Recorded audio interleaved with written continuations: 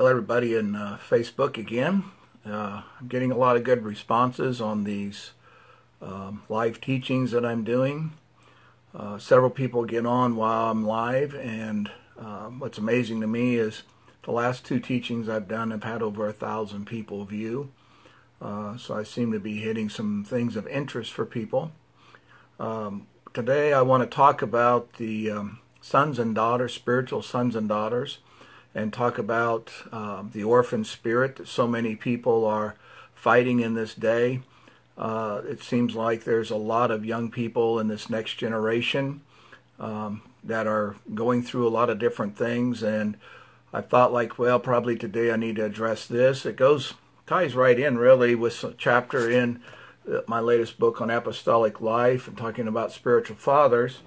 But also I have another book out, and it's called Kingdom Discipleship.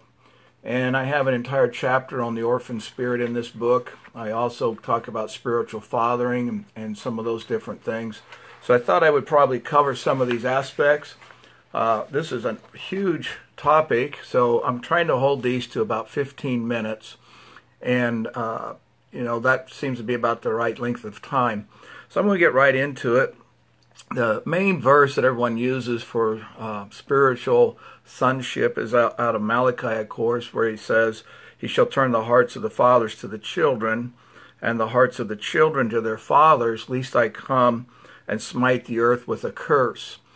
And we always use that of, who's turning whose heart where. When we start looking at some of the words in the original Hebrew, the word curse means to utterly destroy. It means to forfeit or to dedicate for destruction, to mutilate, to perforate. And the big one that pops out to me in the description is to disqualify for service. Now, the earth isn't getting disqualified for service, but what it's actually talking about is sons and daughters both being disqualified. If a father's heart is not turned towards their spiritual kids, they will be disqualified for the service of being a spiritual father. Likewise, if the hearts of the son or daughter is not turned to the spiritual father, they will be disqualified for service as well. See, it's not talking about the earth having a curse, but the earth is going to actually feel the curse of sons and daughters not being in relationship. So it's two-directional. All the sons and daughters' relationships with fathers are voluntary.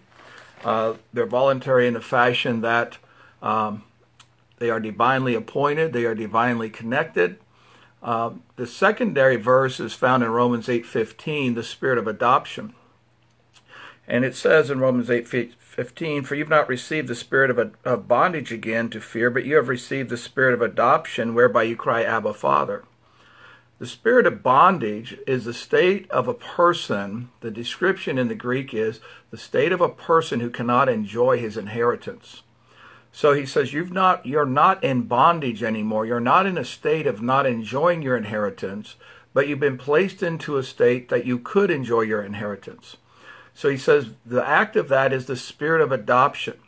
The word adoption in the Greek means to be seated as a son.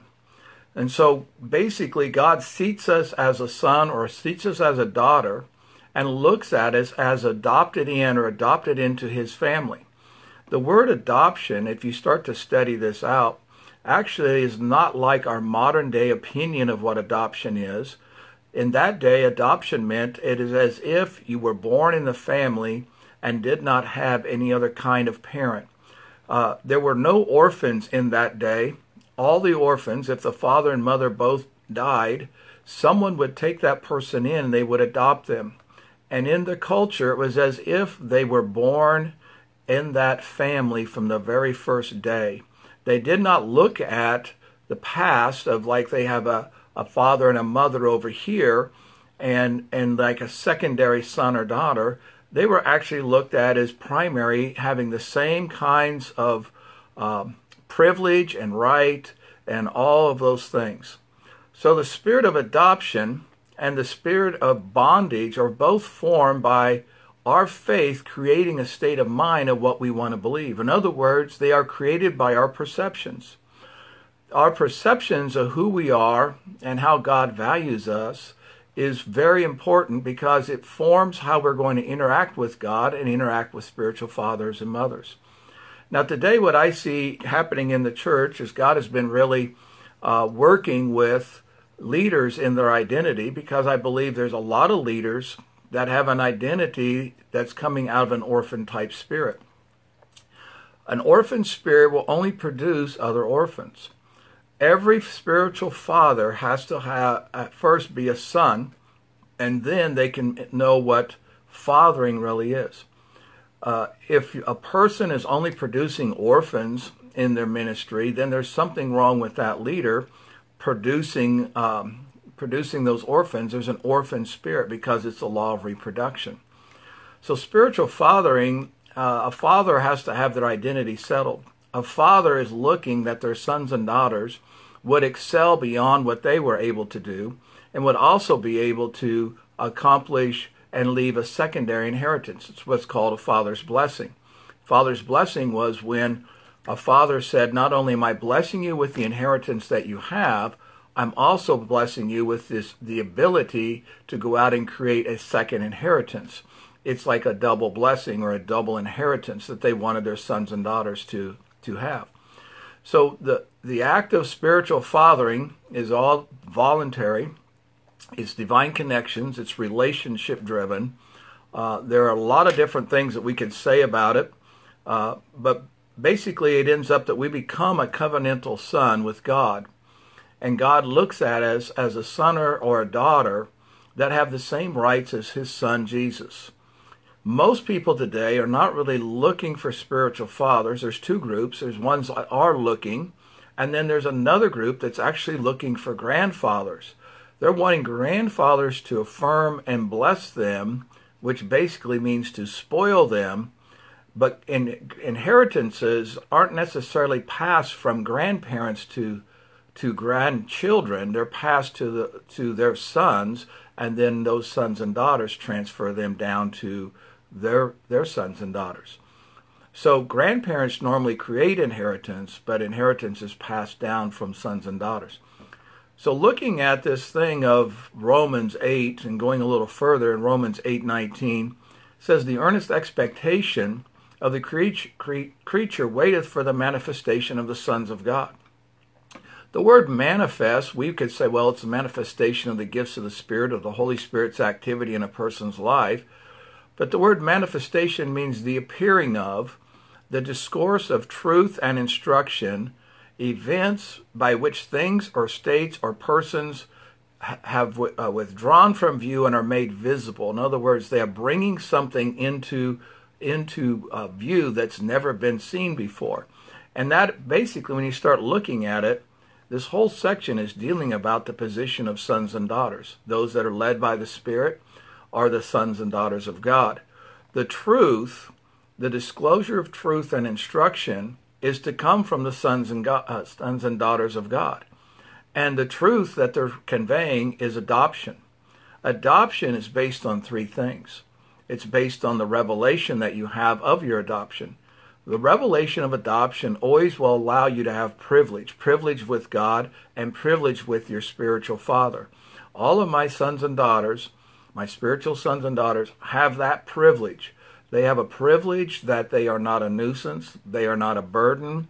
They are to call me when they are struggling. They a lot of times will text me first to know, hey, can we talk?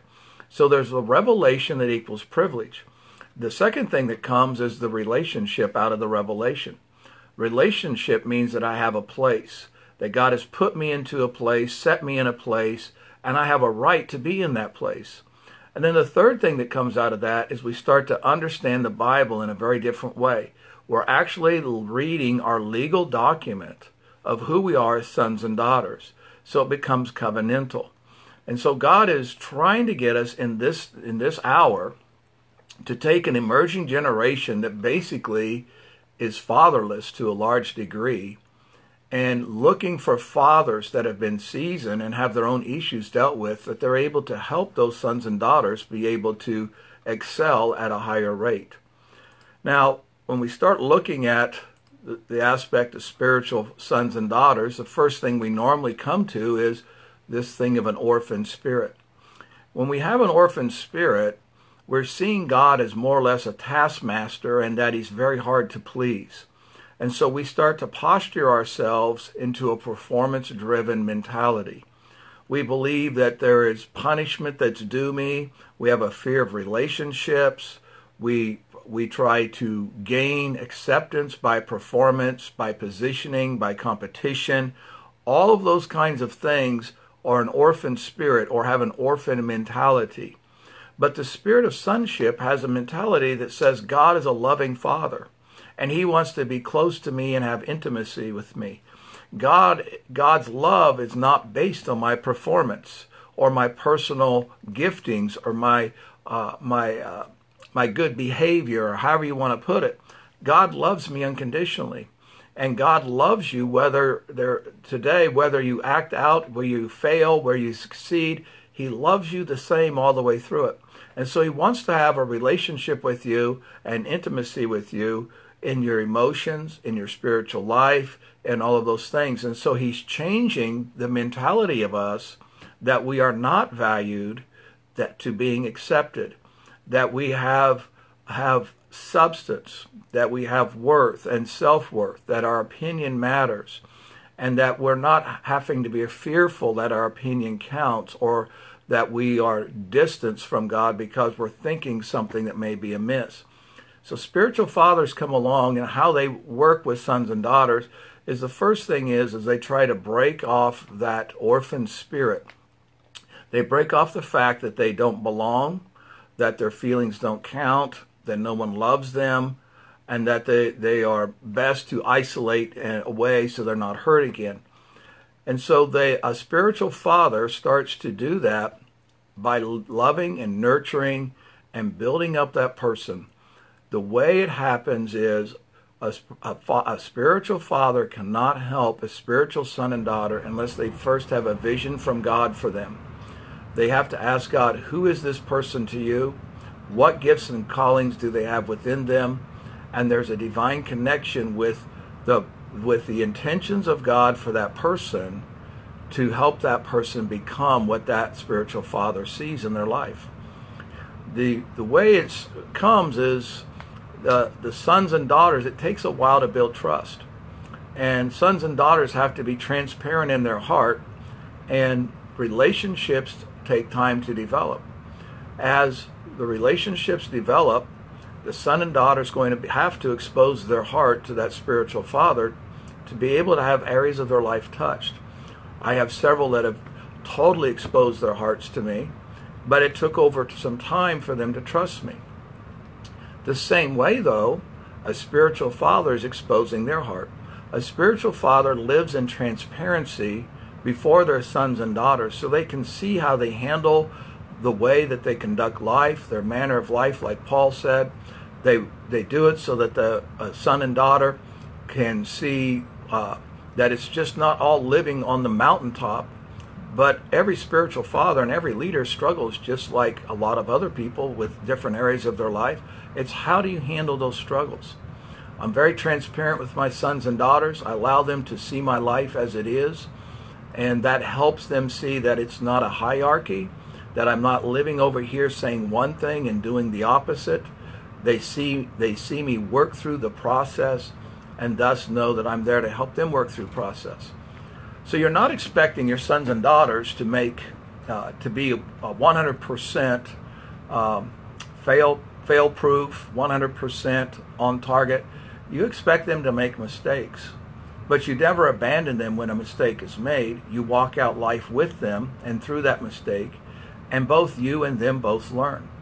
It's releasing the potential and believing in them and not demanding from them that they just have blind faith or blind obedience to you, being able to explain that to them so that they understand this is what's expected in God more so than what's expected in me. A father will have expectation of their children.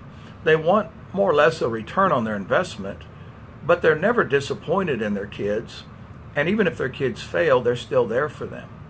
So the way we have it today in culture and society, a lot of fathers have abandoned their kids, abused their kids, disowned their kids even, or even kids have had to disown their own spiritual fathers or mothers because they were detrimental in their life. The one thing I will say is sometimes our natural father is affecting how we're seeing our spiritual father, and our spiritual father has been sent by God to show us what Father God looks like. So to me, probably one of the greatest responsibilities is not so much in the apostolic or fivefold ministry calling, it's when you begin to really father people, because that's the place of real reproduction. Paul fathered Timothy, and he saw something in Timothy and was watching him from afar. He saw the good reports in Timothy's life. He wanted to invest into Timothy's life, and when we start reading the life of Paul and Timothy, and that's a book I'm getting ready to write, that's my next book, is the life of Paul and Timothy, we see that they traveled thousands of miles together. They did ministry together. Paul said that he had no one like Timothy who had his heart like Timothy or had his passion like Timothy. But he also showed Timothy his manner of life. He showed him how he felt in the struggles of life. And Timothy was able to see exactly how Paul handled every situation. The book Philemon is probably the greatest book on spiritual sonship and very seldom read, but it's also another book where Paul takes and wins Onesimus while he's in jail, and the Onesimus was looked at as one that was worthless, and Paul said, this man has become of value to me. And he did it because Onesimus was pursuing Paul as a spiritual father and would relentlessly pursue until he would give way. And so partly what has to happen is spiritual sons and daughters pursue fathers, and fathers sometimes will pursue sons and daughters, but they're not going to pursue very hard. They want to see if that son and daughter really want that relationship. And the relationship has to be more than just a titling saying, I have a few sons and daughters and I have this list. It actually has to be what I call a functional, accountable relationship, meaning that there is contact being made, there's conversations going on, and there's a life-giving flow that's coming from the spiritual father into the sons and daughters, and the sons and daughters are able to have an advantage in life because of that, and they're drawing off of the life experience of that spiritual father. A spiritual father has got to go through life struggles to have the experiences to be able to converse and talk to their sons and daughters. So today, that was a pretty quick little overview of the life of spiritual sonship. See, the thing of it is, God is bringing fatherhood back into the church because we have sons and daughters coming into sonship, but we haven't quite yet seen sons and daughters fully developed yet. It's because we haven't seen fathers fully developed yet. The role and responsibility of fathers is very far-reaching in this hour, and we've got to step up our game. If you're a spiritual father out there or mother, you're stepping up your game because there's a demand being put upon your life by sons and daughters. You go looking for answers to try to help them through life's difficulties. So if you're wanting some more information on spiritual fathering, John Alley has a great book called The Spirit of Sonship. I've put some things in here today on apostolic life, a living grace. I've put some things scattered through here on spiritual fathering because all apostles are fathers. If you're looking for other information, there's an entire chapter in Kingdom Discipling that I wrote just on the orphan spirit, another chapter on spiritual fathering.